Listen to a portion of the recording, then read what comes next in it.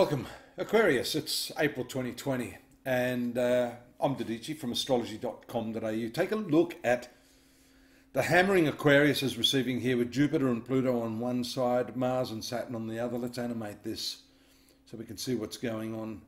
A lot of pressure on you right now. And we see that also with the harrowing conjunction of the Moon and the ascending node, or the karma point, in your 6th house. That's been there for about 18 months now. So this is just going to highlight the fact that you need absolutely, pardon me, so much more organisation in terms of the way you're dealing with your work, adjusting yourself, as most of us are right now. Confusion over finances is shown by this applying conjunction of Mercury to Neptune there around April 4.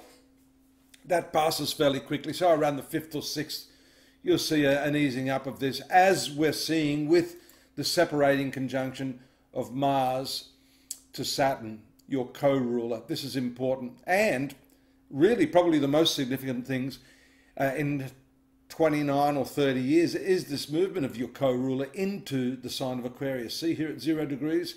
So a brand new start of a 2.5-year cycle. You're probably not thinking it's too much of a good start with what's going on. But there's often a good reason and a seed of goodness in a lot of the bad stuff that happens. The full moon there, as you can see, on the 8th, happens in the 9th house of your horoscope, which is the higher mind. It's very easy to get caught up in the mass mentality, to get carried away. This is where this 8th, 9th, 10th interval of the month is important for you to just maybe try to deepen your understanding and remain independent of opinion, news. We don't know what's false, we don't know what's news, and truth, or true news. So you need to rely on yourself and your intuition, which, as you can see, when there's a sextile forming here, there's some square aspects here, but the sextile aspects, when the moon moves into Capricorn, will be excellent to help trigger that intuitive response. Friendships between the 11th and 13th are highlighted as well. And then a little bit of worry. And if being in lockdown isn't enough, on the 14th, when the moon makes contact with the descending node in your 12th house, it then makes a very quick conjunction to Pluto and Jupiter. So there's a lot of power issues here, but these are power issues that relate to your own self-empowerment.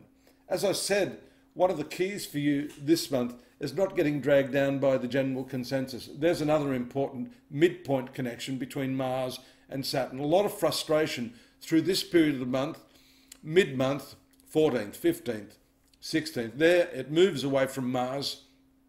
And Mars for you is, although it's your career planet, it's an unfriendly planet to your ascendant. And having it transit your sun sign, you have to be careful, particularly with the added association of Saturn here. Physical injury, health issues. You must stay in lockdown and distance yourself. Around the 19th and 20th, be careful what you eat.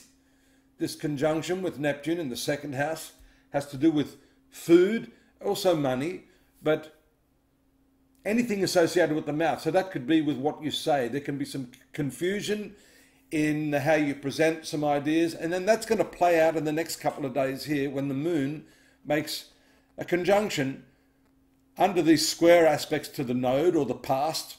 Things that have maybe happened in the past that you thought were all hunky-dory come back to cause some problems. You see the power plays here, these square aspects from Jupiter and Pluto. That is a very strong flavour of political manipulation. And by political, I mean you can have political issues going on within your family too, as we see here on the 23rd, when the new moon takes place here in the domestic 4th house of your horoscope. Also touching erratic and sudden / abrupt Uranus. So be very, very careful what you say. Think carefully about what comes out of your mouth, because that's going to have a bigger impact than usual on your personal relationships and home affairs this month. Of course, you're spending a lot more time in closer quarters. This Venus transit in your 5th house is quite lovely. It is your best planet. It has the association of the moon at this time. So that may also have something to do with health issues with children and serving your children, spending more time with your children, and finding a common meeting ground. The month finishes off with the same aspect that it started, with this moon node conjunction in your sixth house. This is a service-orientated area and talks of finding ways to enhance what you do, to improve what you do, to not only offer people a better service or product, but to give yourself a greater sense of self-satisfaction. When you're truly serving other people, then you feel that release, that freedom. You're not so concerned about the spatial coordinates of where you live, how little space you have, and you're freer in that creative self, giving to other people. That's an important key for you this month. My new site is up, astrology.com.au. We've revamped it. We've spent hundreds of thousands of dollars over the last few years. This is the version I'm very happy with. Much faster to load, a lot more really interesting information. We've got a weekly horoscope for you if you'd like to check it out.